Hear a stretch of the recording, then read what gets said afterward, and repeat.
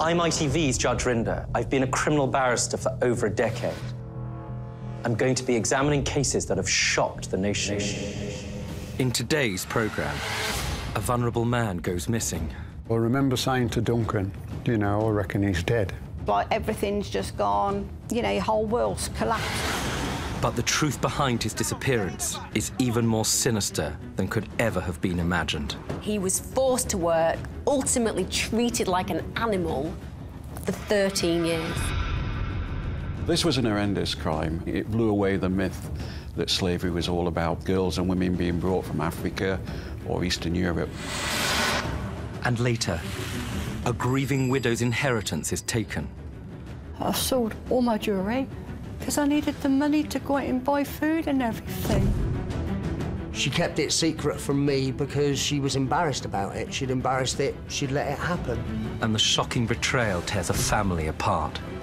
I couldn't believe that my brother could do that to my mum. This is Judge Rinder's crime story. This is a story of Daryl Simister and a crime that seems almost impossible to imagine in modern-day Britain. An offence so cruel, so degrading, that it left an entire family, as I suspect it will you at home, in shock. This is the case of Daryl Simister.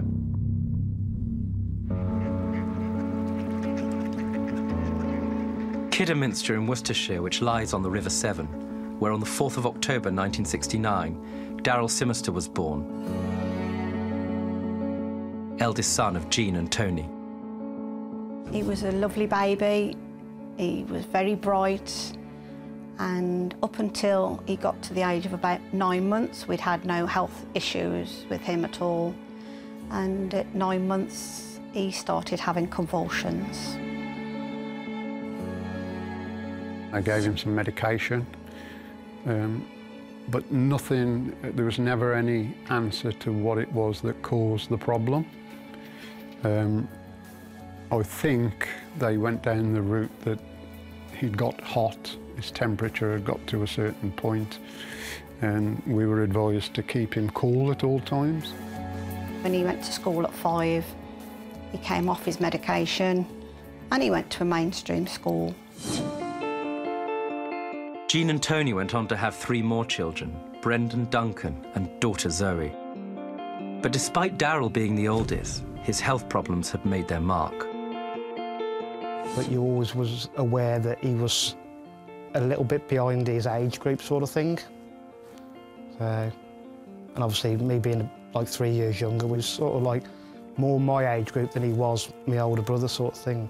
I was always fighting his battles for him. He was a model pupil, but not an intelligent pupil. And of course, hindsight has now told us the reason why. You know, he's autistic, and autistic children have difficulty in taking stuff in. But of course, it wasn't put before us back in the day. Although Daryl left school with no qualifications, it didn't stop him from finding work. Daryl did that, got a job, went to work, never missed any time from work. He'd been brought up the proper way. You work for your living. So never a problem. He'd go to work if he was ill. When Daryl was 27, he decided it was time to leave home and to stand on his own 2 feet.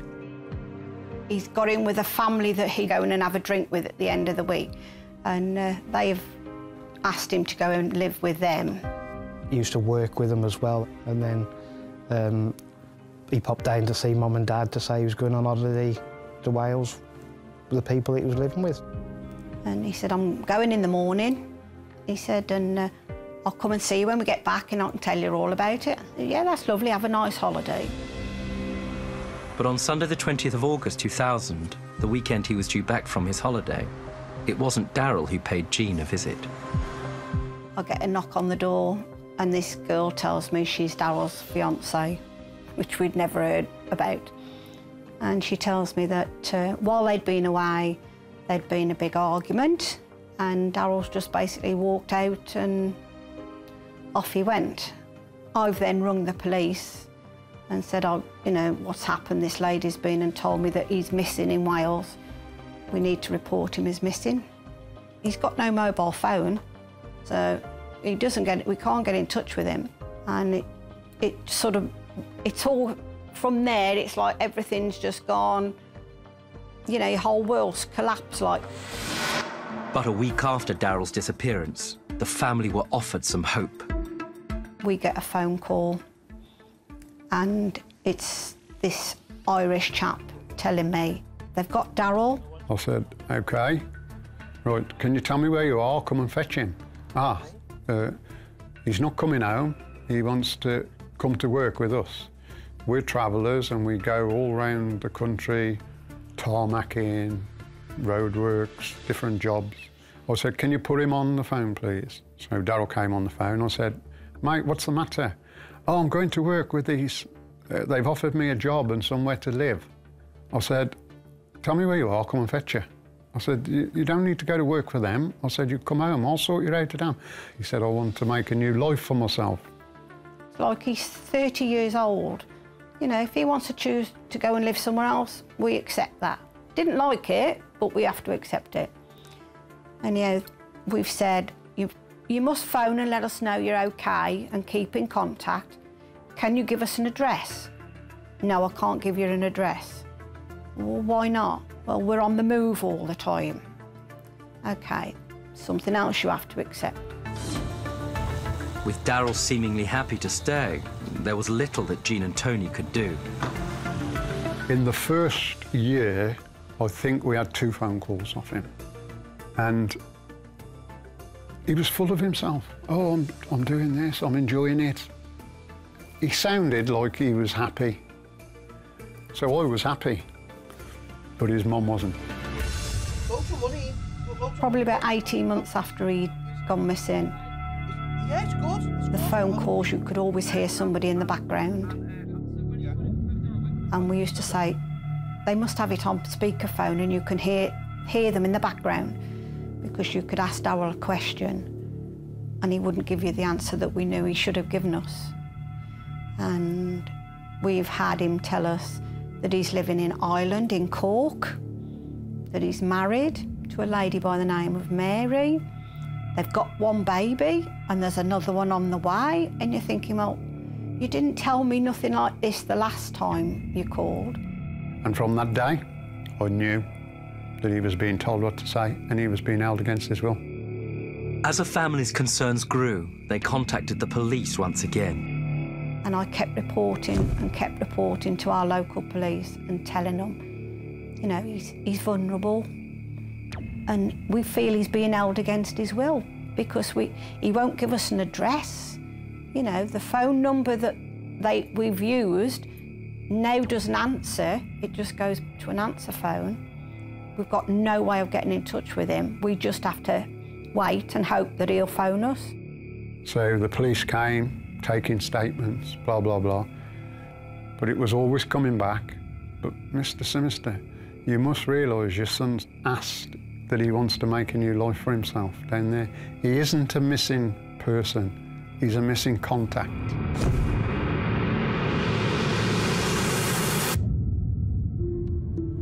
Jean and Tony Simister were doing everything they could to try and find their son. But as each Christmas went by and each New Year's came, Daryl's absence grew even more painful.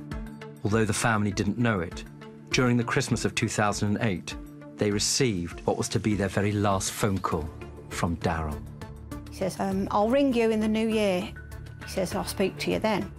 2009 came and went and into 2010, and then it's a problem now, so we're even more onto the police and playing up more and more. I remember saying to Duncan, you know, I reckon he's dead, because Daryl wouldn't do that to us. I know he only rings every now and again, but at least he rings. The family had all but given up hope of ever seeing Daryl again. Because Daryl was over the age of 18 and left of his own accord, there's very little the police could do other than report him as a missing adult. In law, unless the police are satisfied that a person who has disappeared is in danger or at risk, there is very little they can do. In this case, they simply put it down to Daryl being out of contact with his family. For Daryl's parents, however, the wait was an agonizing nightmare. After the break, Daryl's mum receives some shocking news. This lady phones me and she says, I'm 95% certain I know where your son is. I'm like, that's not my son. He walked closer and closer towards me, bent over, hardly putting one foot in front of another. And the true horror of Daryl's last 13 years would soon be revealed. The doctors checked him over and there was the teeth, chest infection, his feet. He got curvature of the spine, malnutrition.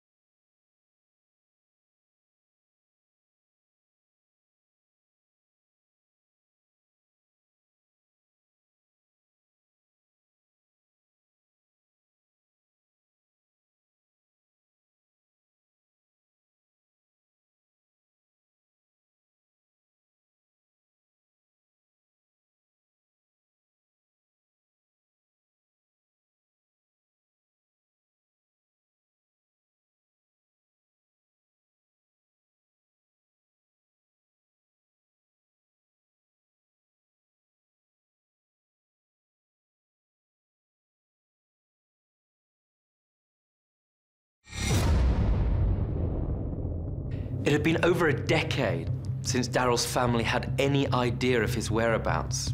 And although they'd had intermittent contact, it had been 3 years since they'd had any communication at all with their son. But Daryl's parents refused to end their tireless search. After several more years of trying to locate Daryl, the family finally got a lead that he was still in Wales. And in February 2013, they made the decision to contact the editors of a local newspaper to ask for help. I remember when I first saw Jean's email, I thought, my heart fell a little bit because I thought, it's another missing person email. It's so unlikely that we'll be able to help her. Probably a few paragraphs in, I realised that this wasn't a normal missing person case. Claire agreed to write an article, which was published on the 25th of February. So we described the whole background of what had happened. We described what Daryl might look like now. We had a photo of him from 13 years ago, looking really young. And we ran an appeal on a double-page spread in a newspaper. And I did warn Jean. I said, you know, it's quite unusual for anyone really to get in touch after an appeal like this. We'll try our best, but quite often, you know, maybe the right people don't read it, or they do, but they don't want to say anything. So it's gone out in the paper, gone out online. Nothing that day, nothing the next day. And then on the Wednesday night,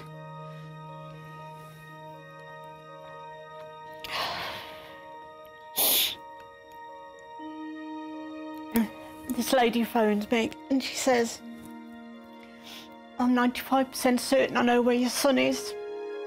So she comes back into the lounge and tears streaming down her face. I think we know where Daryl is. What? What? What? She gave us a pub address in Wales and said, if you go to the pub, he's not far from that particular area. There's some fields and that, you'll see him working in the fields. They gave me the address and I knew it was a farm in an area of Cardiff that does have a lot of Irish traveller families and communities down there. And because of the previous descriptions they'd given about the phone number being linked to a paving firm as well, I did suspect that it might be that he was working for travellers. Accompanied by youngest son Duncan, the couple headed to Wales as soon as they could, desperately praying that this wasn't a hoax call. We went to the pub address that we was given, looked around, couldn't find him, and I said, come on, we'll just have a drive out further up the road and, you know, just just see if we can see anything. And I just happened to glance somebody hunched over pushing a wheelbarrow, and I don't know what it was, but something just said, I think that's your brother.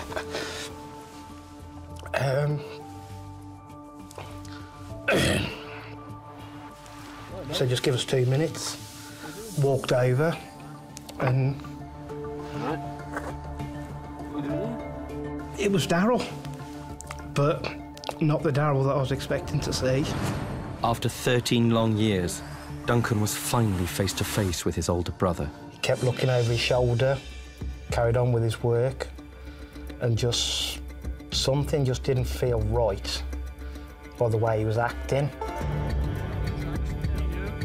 Once he's come to the car, he says, "We've got him." He says, "He's in the right state." He says, "He didn't recognise me." I thought it was perhaps best that the police were called, and at least you got somebody there with a, you know, an authority figure that if there is something wrong, he's going to feel safe, you know, when you approach him. The police arrived and entered the farm to find Daryl. And I can remember seeing the policeman call this man to him, and he was bent over, all like an old man. And that's not my son. And then I heard him say, "Your dad's outside, go and have a chat with your dad." Sent this old man to me. And I'm like, that's not my son. As he walked closer and closer towards me, bent over, hardly putting one foot in front of another, I knew it was Daryl. So he came to me and I've gone, "Mate, what sort of mess are you in?" Put my arms around him to give him a hug. And honestly, I'll never, ever forget the smell. It was vile. But he was a right mess. But I still went and hugged him. It was like winning the lottery to have him. Seeing him after all that time. But I just smelled absolutely disgusting. After finding their beloved son, Jean and Tony wasted no time in getting him back home. So Duncan shot off to get Daryl some clothes. Daryl went in the shower and I told him, I said, "As soon as you finish, give me a shout and I'll come in and give you a check over." So I looked inside his mouth and it was horrendous. Absolutely. He needed the dentist ASAP. I've looked at his feet. They were green. The doctors checked him over and there was the teeth, chest infection, his feet. He got curvature of the spine, malnutrition. As he began to recover, Daryl gradually revealed to his family the horrors of what had happened to him over the past 13 years. He took me to work for 2 days to do some bricklaying and stuff. Went back to the caravan Friday, and then the following day he said, "Come on, I'll take you down to my father's farm to work there instead." He showed me around the farm where all the horses was kept, but he didn't even ask me about money at all. He told me to feed the horses out, well, bring them out every morning, give them water, put them back in the shed, give them hay, give them feed. He said, when you've done all that, start cleaning them all out. And then there was 2 big barns to clean out. There were enough 5 stables in the barn to clean out as well, on my own. This was Daryl's routine for over a decade. Enslaved on the Welsh farm, not only did he give his labour for free, he also gave his liberty, and the farm's owners had no intention of ever letting him go. I'd done something wrong on the farm, and he chucked a piece of wood at me, and I thought, I ain't sticking this no more. So I tried to run from the farm. Desperate to escape, Daryl tried to flee the area, but his captors had other ideas. So he got in his motor the one day and said, "If you don't get back to this farm, I'll kill you." Daryl, get in the van! Come on, get in here! I didn't try and get away after.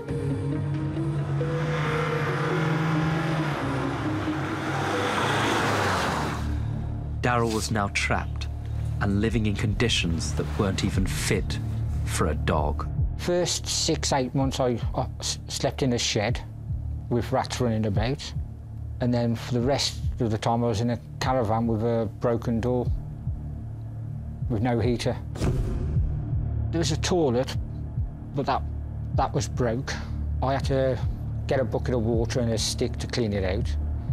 There was a tap by the trough.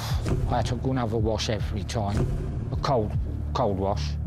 Well, no tough brush and no tough paste at all. If I had anything wrong with my teeth, they'd tell me to go over to the girls and ask them for whiskey to get rid of the pain. It was time for the police in Wales to take action.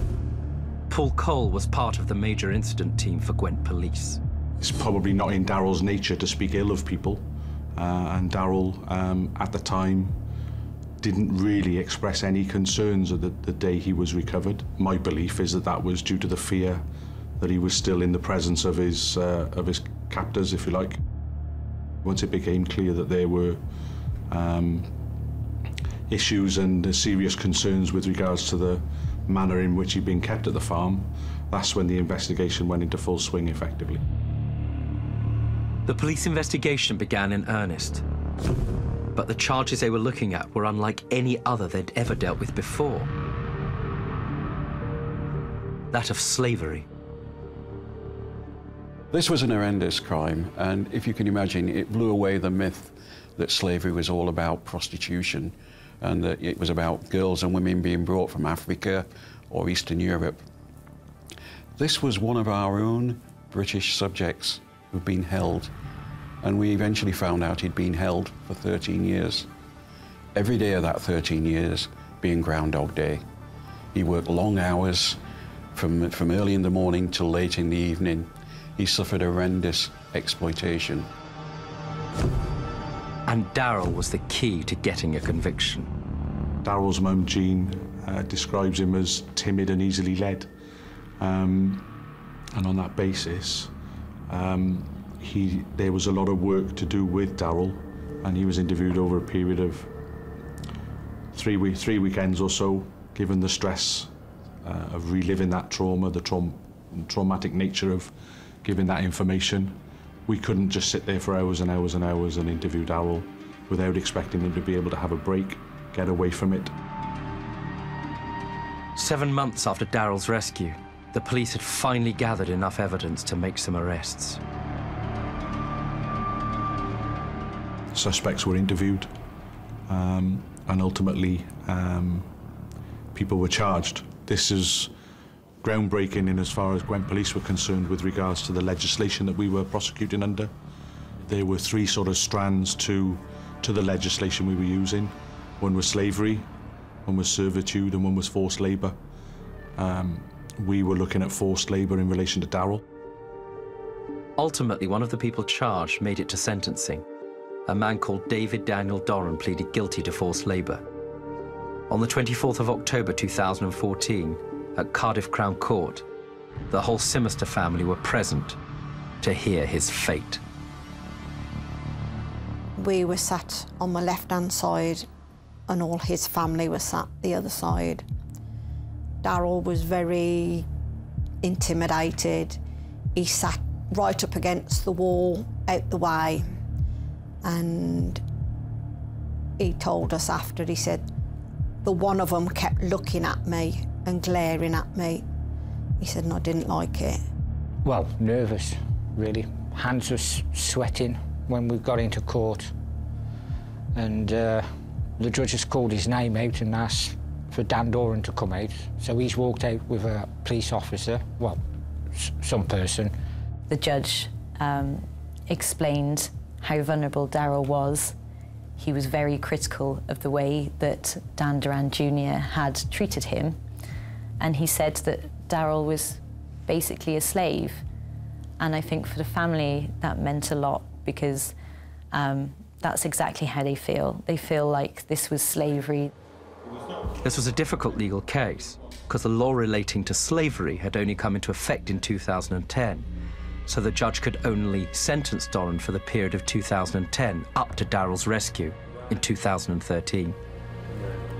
And when he said he's only got 4.5 years, I'm thinking to myself, I've got 13 years of my life for that, and he's only got 4.5.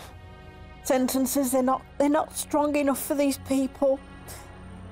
They haven't only ruined Daryl's life, they've ruined ours. We've had 13 years of heartache and he's had 13 years of working for them for nothing. For 13 years, the 13 years that he was held as a slave, he may, no guarantee, but he may have found a girlfriend and got married and had children, whereas now he will find that more difficult. He is still suffering, although he tells you every day he's fine. If you ask him tomorrow, he's fine. If you ask him the next day, he's fine. But he's still suffering. And the perpetrators are enjoying life again. And I find it difficult to understand. Mr. Doran only served 23 months in prison and is now a free man. But it's not so easy for Daryl and his family to walk away. It's just so hard for people to comprehend what you've been through. It's like, well, you got him home, just get on with it, you know, be happy. You've got him home, he's in one piece. But it's the mental and the, you know, physical, you know, side of Daryl. We don't know what's going on in his head, and because he doesn't talk to you about it, you can't understand. You know, you imagine what's happened to him, and it's just hard, you know, that I can't believe that he just copes like he does. The one good thing to come out of Daryl's groundbreaking case is that others might not suffer as he did. But as a result of that case, the media attention that we got, we could not have expected. It shone a light on the fact that slavery, if it was taking place in Wales, it could take place anywhere. That's all I hope is, through Daryl, a lot more people are saved, or they're rescued alive, safe, you know, looked after safely. And now the family are doing their best to make up for the life that Daryl missed. It's been perfect, actually. Got my own bungalow. My mum had to Mum and Dad had to sort that out for me. Everybody's been helping out, getting new stuff in and stuff, new carpet. Well, the knitting sorted that out. My nephew, he's sorted all the carpet out, and everybody else has been helping out. They've pulled together really well, I think. I've seen them. They're going on a few holidays, you know, and they've tried their best to get Daryl back to doing the things he really loved. So they've taken him to the races, to the dogs as well. They take him quite often to see his football team, which he loves. For the next 30 years, find a decent woman and settle down with her. And a couple of kids, and get married.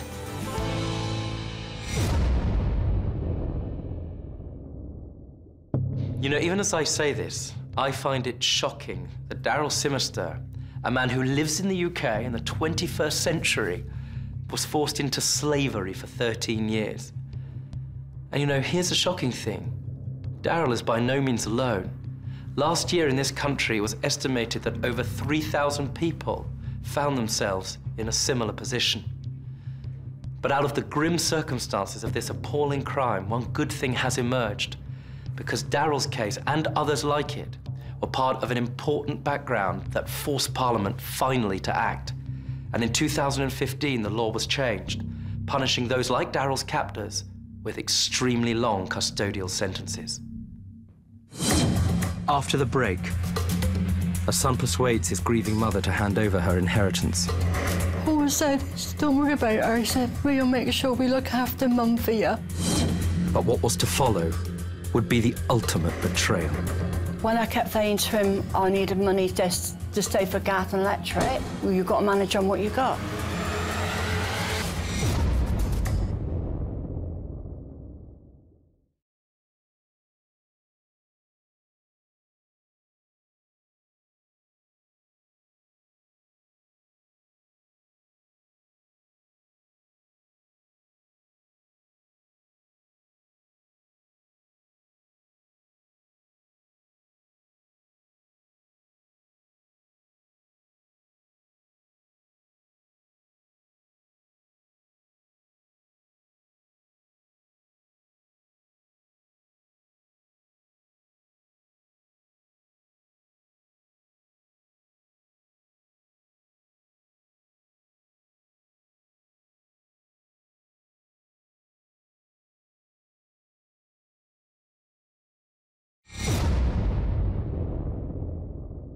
The cases that affect you as a lawyer aren't necessarily the ones you might expect.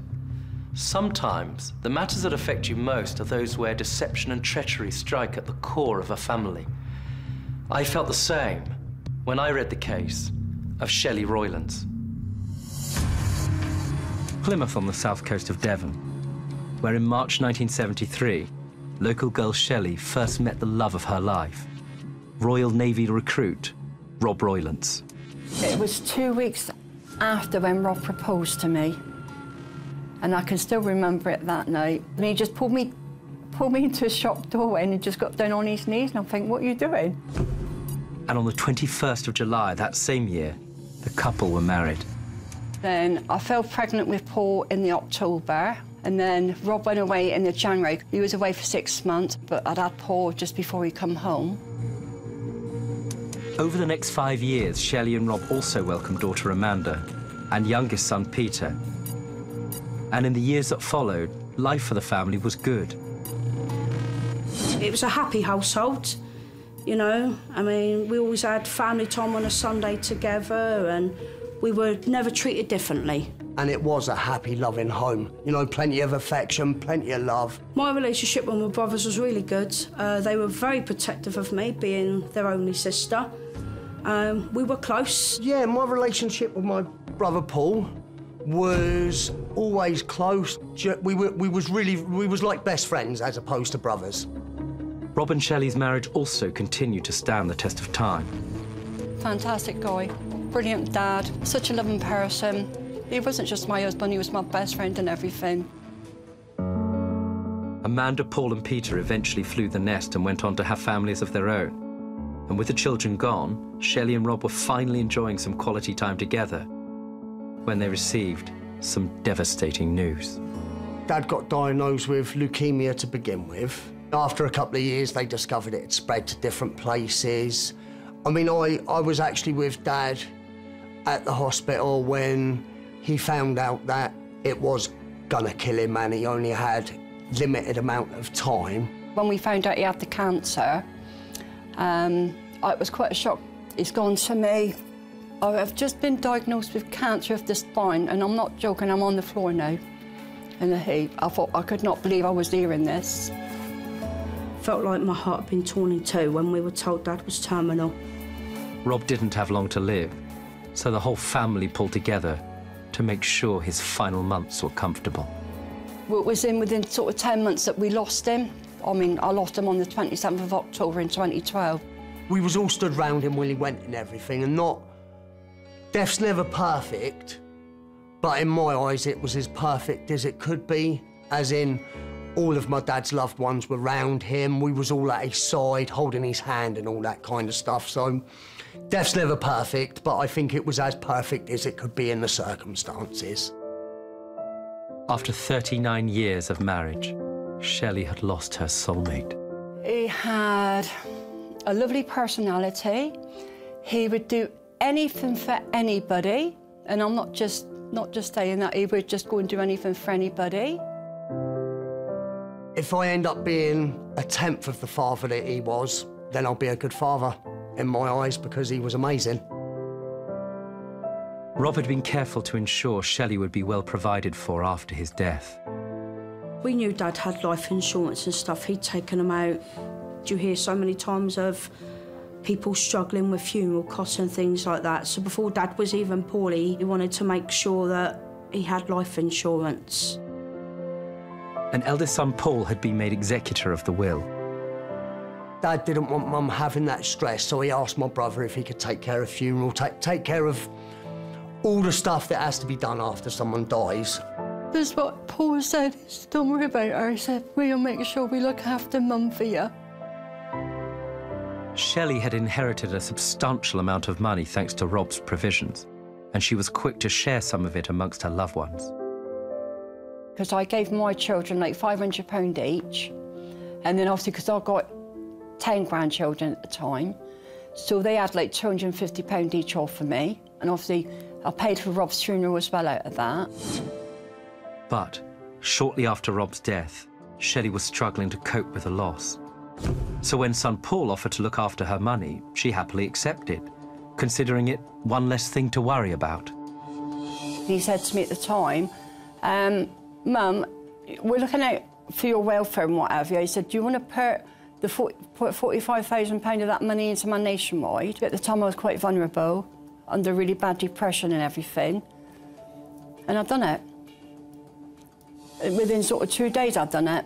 For any parent, knowing that you have children to turn to in your times of need is really important for well-being. And when you're dealing with a significant loss, you can look to your children as you get older to help support you. So it's completely natural that when you are confused about what's happening with your finances or you need to sort certain things out around you in your world, you're going to talk to your most trusted advisors, and they will hopefully be the people that you've brought up, your own children. Paul had agreed to give Shelley a monthly allowance, but as time passed by, he stopped being true to his word, and she was soon struggling to make ends meet. When I kept saying to him, I needed money just to stay for gas and electric, well, you've got to manage on what you got. I said, but you promised me I would get so much back a month, and I said, you haven't even kept your word. When Paul had suggested he look after the money, he'd also told Shelley not to tell his brother and sister. She was confused and emotional, so Shelley didn't know where to turn. I imagine she was making excuses for him. I imagine she was thinking that he would pay the money back. And to actually verbalise it, to actually tell somebody, it's almost like it's making it a reality. Mourning the loss of her husband, at this stage emotionally vulnerable and virtually penniless, Shelley began to question where her money had gone. But she would soon discover that the truth would be far worse than she could ever have imagined. Even though Shelley had given Paul free rein over her finances, he was bound by trust to act in good faith. His dishonesty, however, was a criminal act of theft and a breach of trust of the worst kind. After the break, things go from bad to worse for Shelley. I reckon there's probably times she sat there in the dark till she's got paid because her electric's gone or whatever. I've sold all my jewellery. I even sold Rob's wedding ring. But would she find the courage to report the matter to the police? And then she said to me, do you think I should call the police? And I said, personally I do, but only you can make that decision.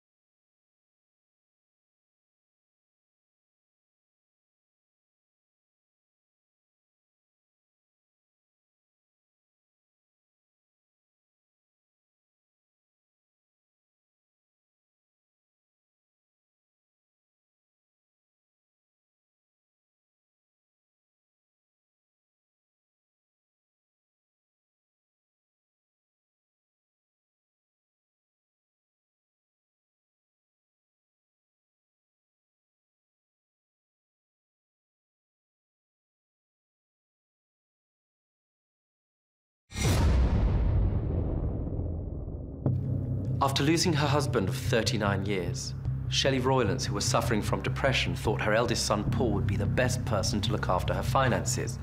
So she didn't hesitate in handing over the £45,000 she had received from her husband's life insurance policy. But it soon became clear that her son, Paul, did not have his mother's best interests at heart. The months passed by, and Shelley continued to see very little of the money she'd given to Paul for safekeeping. With the bills mounting up, the situation became desperate. She hasn't officially told me, but I reckon there's probably times she sat there in the dark till she's got paid because her electric's gone or whatever. In fact, things got so bad that she ended up having to sell her most prized possessions. I've sold all my jewellery. I even saw Rob's wedding ring. Gold bracelets, gold necklaces and everything that he bought me in the past. Because I needed the money to go out and buy food and everything. And when I've done that, I was absolutely devastated that I had to go and do it. Because I even mentioned to Paul, I had to go and flog my rings and everything. It seemed like he just didn't even care about it. She's having to sell her wedding ring just to make enough money so she can feed herself. That's humiliating, it's degrading, it's painful because she's giving away things that had great sentimental value to her. Not wanting to cause a family rift and embarrassed by her actions, Shelley kept her financial situation secret. But after 12 months, it became clear to youngest son Peter that something was very, very wrong. I was living at Mum's house at the time, and every single day, my mum was in a foul mood. She was having a go at me all the time, but then bursting down in tears, and I'm like, this ain't my mum. I know she's going through grief, but this isn't my mum. And I'm like, what's actually going on, Mum? Come on, tell me. There's something. And yeah, she broke down in tears and told me what had happened. She kept it secret from me because she was embarrassed about it. She'd embarrassed it, she'd let it happen. I couldn't believe that my brother could do that to my mum. You know, my mum was already suffering because of losing her husband of 39 years, and he went and did that. And then she said to me, do you think I should call the police? And I said, personally, I do, but only you can make that decision. It was still to be several more months before Shelley found the courage to make that call. And eventually, almost a year and a half after Rob's death, on the 17th of March 2015, she contacted the police. I've done it in the end. I've done it on my own. Phoned up the police station and I said, I need to phone up to say my son stole £45,000 off of me. One of the big problems when it's familial crime, particularly when it involves money, is that lots of family members are very reticent to involve the police because they feel that there is nothing worse than making their child or parent or sister or brother face a criminal conviction. And that's why many people have delay tactics. They don't want to face it. They want this other person to make it right.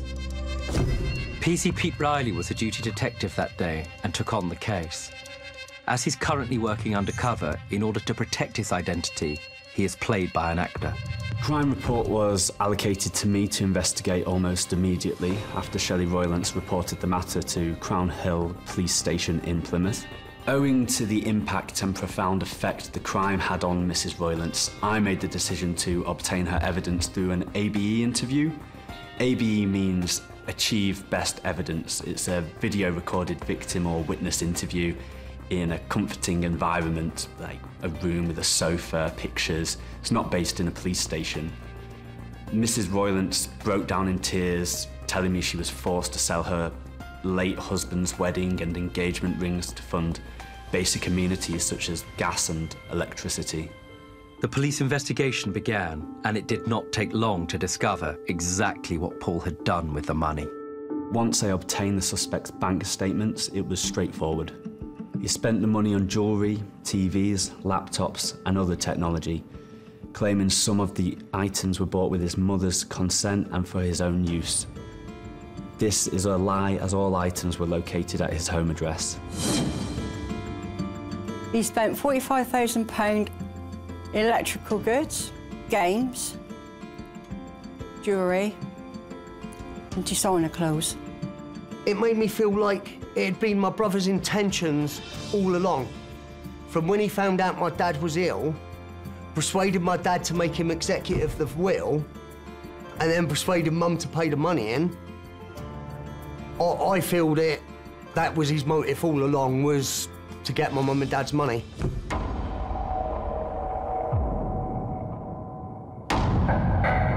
On the 11th of April 2015, Paul was arrested at his home address on suspicion of the theft of £45,000.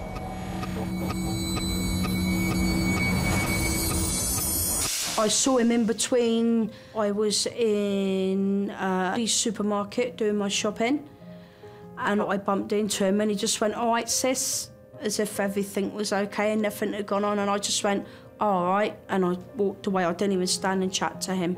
The arrest affected Mum, I think, after she phoned the police, because Mum only lives 10 minutes walk away from my brother's house. And I think she kept herself locked away for long periods of time because she was scared she'd go to the shop and bump into him. She'd become a bit of a recluse for a little while and locked herself away. And obviously she was also devastated because it's her baby, and she phoned the police on her baby, you know, and she didn't want to do that, but she didn't have no other choice. Eventually, Paul was formally charged for theft in November 2015. Initially pleading his innocence, as the evidence grew, he changed his plea to guilty. The sum of money they could prove he had taken from his mother was actually £30,000. Both myself and Peter went to court. Mum didn't want to, because at the end of the day, he's still her son. We stayed away from where Paul and that was.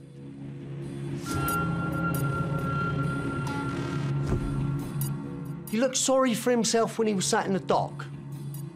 As in, he was sat with his head down and stuff, so he looked sorry for what he'd done.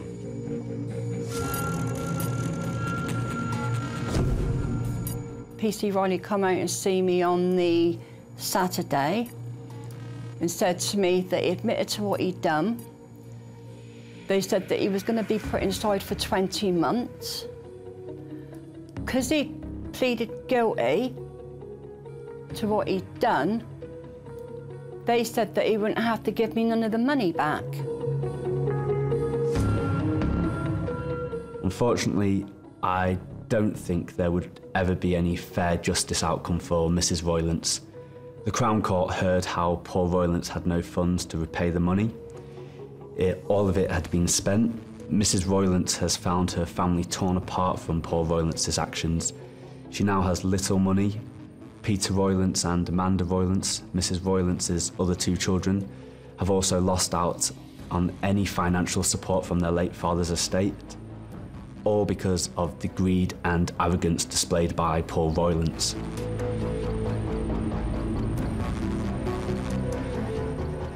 The money I get, by the time I've paid all my bills and everything and food and stuff, I'm not left with a lot of money. You know, and like I thought, it wouldn't be so bad if he offered to say, "Oh, Mum, I'll give you so-and-so back a month." But when he said in the court he can't afford to give me nothing back. In fact, Paul spent only 6 months in prison, while Shelley had been left with a lifetime of suffering. She is very depressed. She hardly ever leaves her house. I mean, I don't sleep at night time because I've got a lot of stuff going on because of what happened and everything. But I don't sleep. I'm lucky sometimes if I get back to, I always sleep at night. Even if my mum forgave him, the tears I've seen that lady shed and the worry I've seen her go through, I could not ever forgive him. I recognised the impact was not only the crime had on Mrs. Roylance, but also the actual investigation. It was draining for her and has left her with distinct depression and associated problems. I, for one, have witnessed the decline from time of report to present day. This is all on Paul Roylance.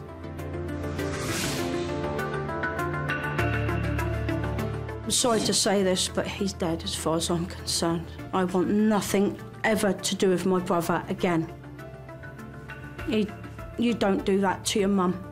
There's this big misconception that if a member of the family does something bad to you, it's not as bad as a stranger because you know them, but actually that's completely incorrect.